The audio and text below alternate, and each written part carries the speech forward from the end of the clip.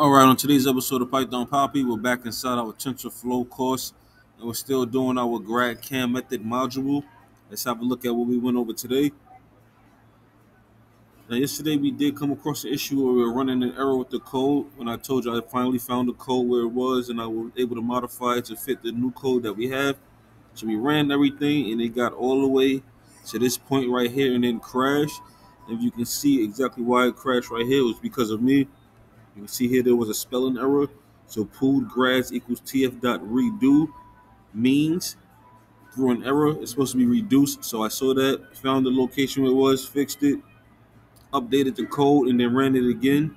And as you can see, once we ran everything, let me get out of here, put the wrong button. Everything finally ran all the way through. How do we know it ran through? See, the last thing here in our code is we printed out our pooled grass shape. And you can see here the last thing we compiled was our shape. So the shape is going to be a 2048. So that's how we know everything went through successfully.